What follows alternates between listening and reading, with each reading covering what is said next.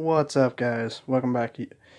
This is the same basically stuff, a little bit different as the last video.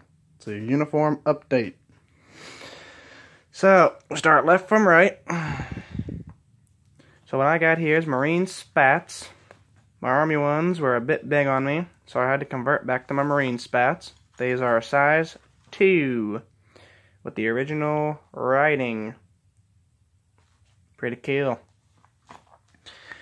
This is the M1910 haversack with a 1944 dated shovel and 1944 dated OD shovel cover. What you got here is the meat can with my utensils, 1944 dated, Myro Company.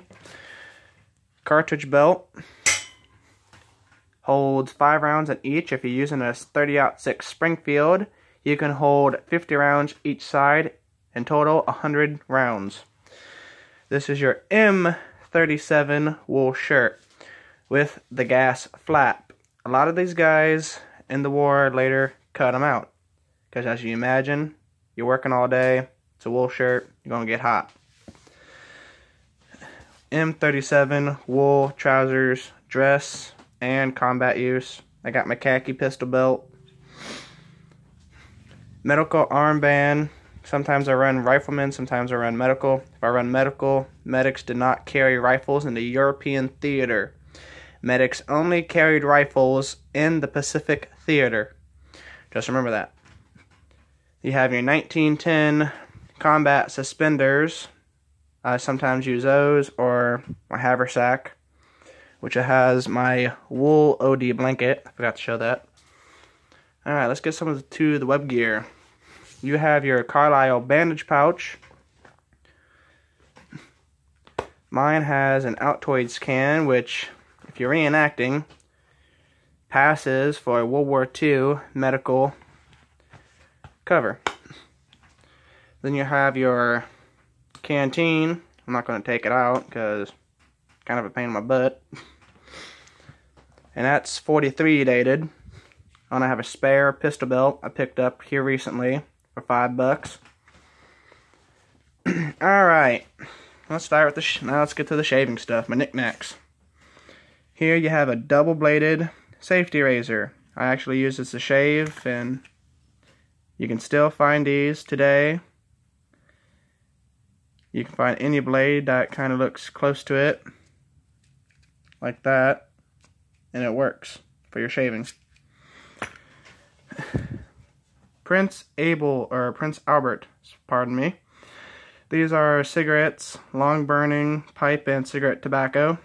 From 1930 to 1940, these were produced by the company for soldiers or anyone.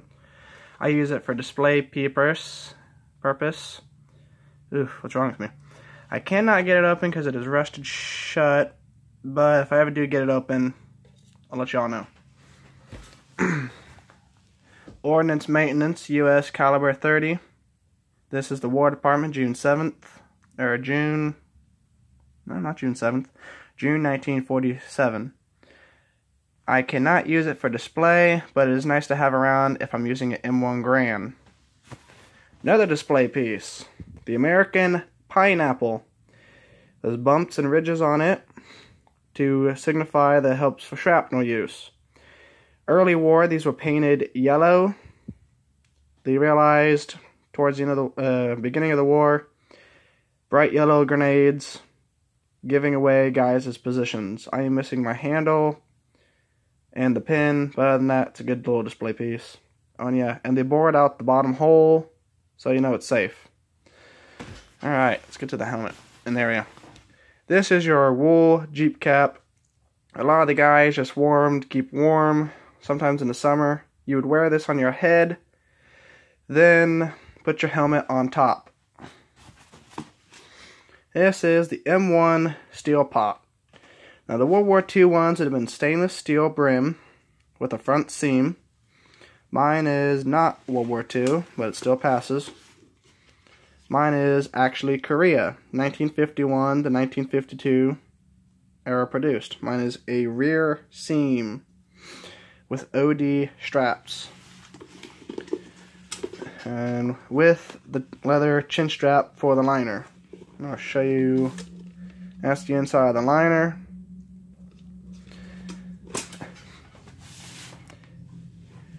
These are your American service shoes, aka roughouts. These were used by the soldiers in Korea, early Korea to be more specific, and in the Pacific Theater during World War II. These were common to find, but they later switched them out with the double buckles because putting these gaiters on is not a fun time, especially if you're in a hurry getting shot at by Jerry or the Japs. Well, guys, that is my uniform update with some small knickknacks. Thanks for tuning in. Comment, rate, subscribe. See you all next time.